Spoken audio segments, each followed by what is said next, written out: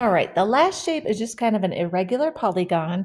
So you just want to use a combination of triangles, rectangles, trapezoids, whatever shape you can find first, and find that area. So I'm going to take this as a trapezoid, and then I'm going to do a rectangle.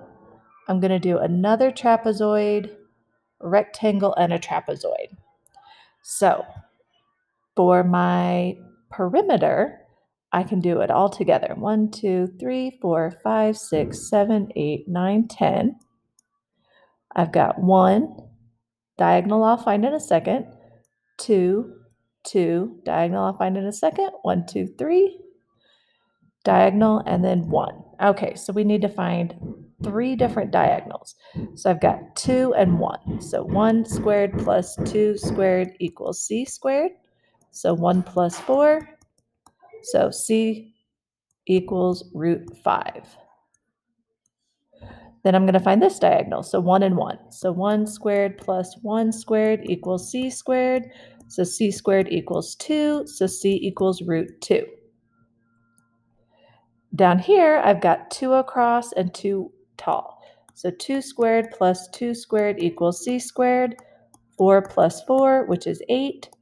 So c equals root 8, which is 2 root 2.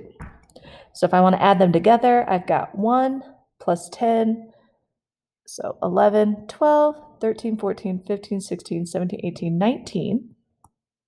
Plus, if any of these have the same radical, we can add those. So this is 2 root 2 plus a 1 root 2, really, plus root 5. We are allowed to add roots on the outsides. So I would get 19 plus 3 root 2 plus root 5. And that would be the exact answer. So for the area, I'm going to split those up. So on my trapezoid, now this needs to be your straight height. So you have to think of my base is 1, this base is 3, and my height is 2. So h over 2, base plus base. So the height was 2. My top base was 1. My bottom base is 3. So 1 times 4. So this whole area is 4. Okay, now I'm going to do my rectangle. So I've got 1, 2, 3. Length times width, 1, 2, 3. So 9. I've got this skinny little trapezoid. Same thing. This needs to be my height. So I've got h over 2 base plus base. So the height is 1. The base is 1, 2, 3. And my bottom base, 1, 2, 3, 4. So half of 7 is 3.5. My next rectangle is 2 times 1, 2, 3, 4. And my last trapezoid, remember this is my height. So I get 2 over 2. My first base is 2, and my last base is 1.